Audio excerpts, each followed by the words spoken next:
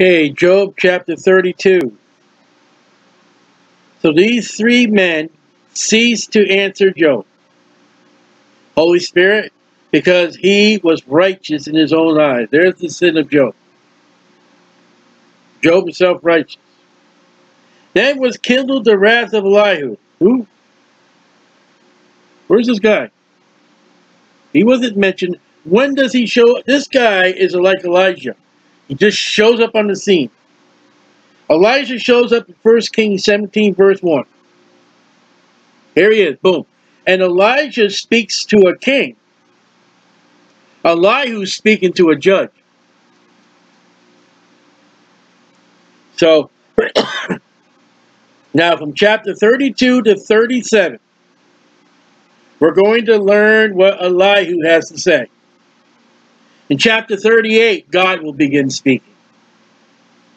And Elihu is correct and proper, and probably the writer of the book. Then was kindled the wrath of Elihu.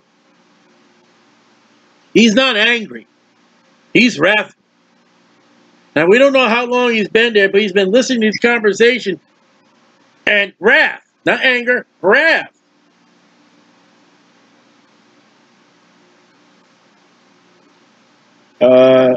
The son of Barchel, the Buzite, and the kindred of Ram, against Job was his wrath kindled. So Elihu is angry with all four of them. Job and the three guys. Because, all right, here's the reason. He, Job, justified himself rather than God. Self-righteous. Look how good I am. Look how well I am. Also against his three friends was his wrath. It's written, the wrath, the wrath, the wrath. Kindled because they, the three friends, had found no answer. As we said all along, and yet had condemned Job. They've been wrong, according to the Holy Spirit. Now, Elihu hasn't spoken yet. We're told by the Holy Spirit what Elihu's attitude was before he speaks. He says Job was a sinner of self-righteousness. Job praised himself instead of God. The three friends, they condemned him. We saw that, Job, you're going to hell. Job, it's all your fault. Now, Elihu had waited till Job had spoken, because they were elder than he. Now, Elihu already got the fact that those three guys are not talking no more now. They got to the point they're not going to say anything, and they got to the point that Job is going to finish talking. Elihu is younger, and out of respect, I'm going to let the elders speak. When Elihu saw that there was no answer in the mouth of these three men, then his wrath was kindled. Those three friends of Job did not help at all, did not do nothing at all for Job. Now, they had said proper things, but not about Job. It'd be like you go to a heart doctor, you got issues with your heart, okay?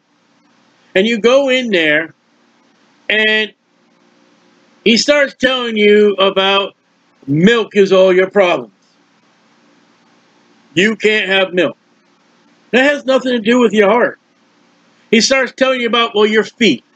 You got to take care of your feet. That's not what you are practicing. That's not your specialty.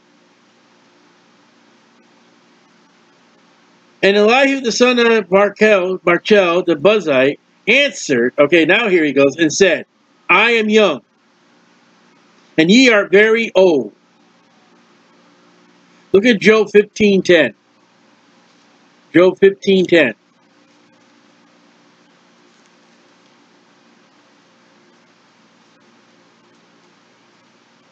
This is Eliphaz. He says, with us is both the gray-headed and very aged men. So, Elihu's younger, very old, gray head.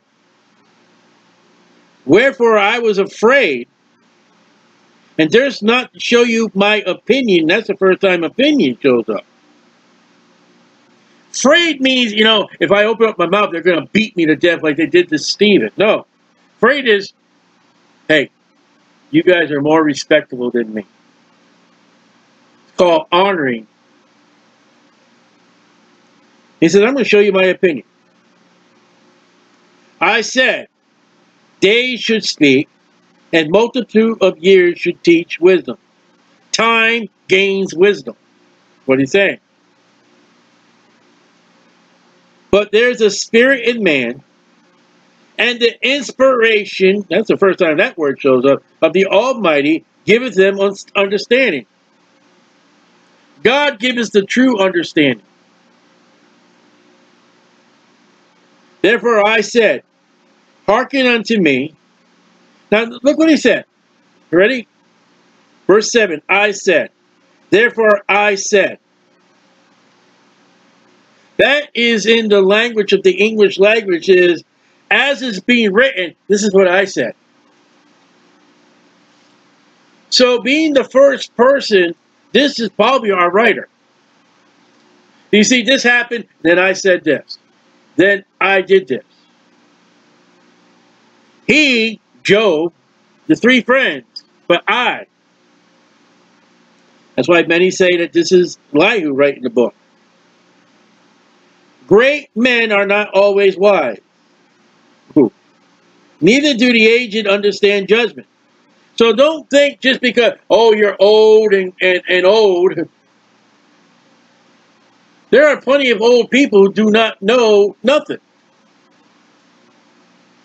And when you got a guy who's gray-headed, wrinkles, and he has lived life many, many, many years. And you say, well, have you ever believed in the Lord Jesus Christ to be saved? Absolutely not. That guy don't know nothing. And that guy may be a nuclear physicist. He don't know nothing. That guy may have cured millions of people of cancers. But if you don't know Jesus Christ, you don't know nothing. So take that. Just because you're old does not mean you got wisdom. Some people, are the older they get, the more stupider they get. There are very old people that believe there's a man that lives up north and he comes December 24th and December 25th. But they won't believe God. Therefore I said, hearken to me. I, see the pronouns right now? It's him writing. I will show you my opinion. Behold, I waited for your words. I gave you time. I sat there. I was patient. I was long-suffering. You made me mad. But I didn't break in. I didn't interrupt whenever he shows up. I gave ear to your reasons, while ye searched out what to say. Yea, I attended. That's the first time that word shows up. Unto you. I attended. I heard you. I gave you the time. And behold, there was none of you that convinced, that's the first time that word shows up, Job. Or that answered his words. They're backing up when Job said, you remember when Job said, you're a physician of no value, give me no answers? Elihu says, that's true. I heard you guys. Man, you're horrible. Least ye, the friends, should say, we have found out wisdom. God thrusteth man down, not man. You know, he says, listen, I held my peace, I kept quiet, and if I would have said something, you would come up and, you know, rebuke me. So I gave it time. I waited till you were done. Now, he has not directed his words against me, neither will I answer him with your speech. They were amazed and answered no more. They left off speaking. That's it. They're done. When I had waited, for they spake not, but stood still, and answered no more. You're not going to hear anything from, let's see, I get the names here real quick. You will not hear anything from Eliphaz no more. You will not hear from Bildad no more. And so far, you will not. That's it. They're all done. They will bring Job an offering as God said, but they're not going to speak no more in the book of Job. He said, and he's sitting there, he's with these men, you know what? They're silent, they're blinking their eyes, angry and stuff like that. He sat there like, okay, you guys must be done. My turn. That's respect. I said, I will answer also my part. I also will show you my opinion. Opinion. Wrath. For I am full of matter. The spirit within me constraineth me. That's the first time constraint shows up. I'm bulging at the seam. Now watch this. Matthew 9:17, Mark 2:22, and Luke 5:37. My belly is as wine, which has no vent. It is ready to burst like new bottles. That's the parable that Jesus gave. So, like the wine, you can't put new wine in old bottles. You got to put new wine in new bottles. Look at here. Listen, when Jesus spoke the words that he spoke, if you knew the Old Testament, they know exactly what Jesus was talking about. And when he gave that parable about the new wine in the bottle, somewhere, I think it's Job. And Elihu saying, I am so full of I have to say something that if I don't, I'm going to sit here and I'm going to explode in front of you.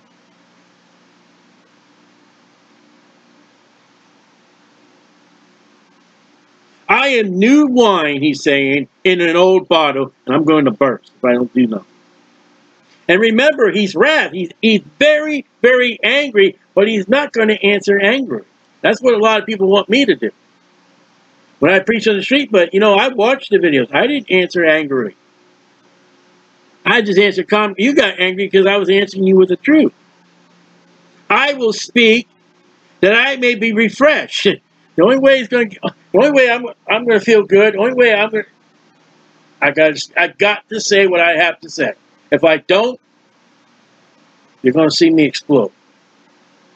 And if I explode, I'm going to say some things I should not say. I'm going to be respectful to you men, your age. I'm going to be respectful for your age and what you've said, but you didn't say nothing. And today, you ought not to talk to that woman that way. Hey, you're wrong. And I'm going to correct you with the Bible. This is what Elihu's going to, now not with the Bible, but I will open my lips and answer. He's going to let off some steam. That's what he's going to do. Let me not, I pray you, accept any man's person. Oh, you're a judge? Excuse me, Your Honor. I won't judge you. No, he's not going to do that. Oh, are you this family, this important, elite kind of family? Oh, Your Highness, I'm sorry. No, he's not going to do that. He's going to throw some punches. He's going to throw some words, and he doesn't care who they are, what they do, what could be the consequences. He's going to tell them the truth. That's what every Christian should do. Neither let me give flattering titles unto men. What are those flattering titles, Jesus said? Call no man your father, call no man your master, and call no man rabbi. Those are titles. DD, Doctor of Divinity. There are people who I can't stand is they give them an honorary degree. They never earned it. They didn't pay for it. And you got people who have worked and have paid and done the study to get that diploma. And you get somebody come along, they give enough money, and they get that's what he's talking about. You got men, and I heard people say, you know, DD, you got men in the ministry that they went through the classes, they studied the classes, they worked, and they did. They deserve that title. For I know not how to give flattery titles. In so doing, my Maker would soon take me away. If I started throwing titles out there, you know, and that's the thing they do today in the workplace. They give you a more brainy word kind of title for somebody who empties garbage cans.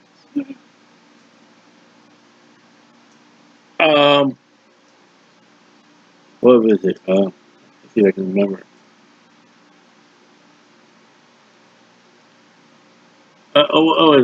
When I worked for the newspaper company, we were media.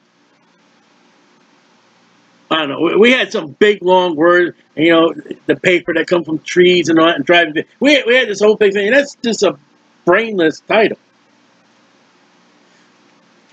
I got a brainless title for you: the Pope, who calls himself the High Father or the Heavenly Father, and Jesus said that title only belongs to God Himself.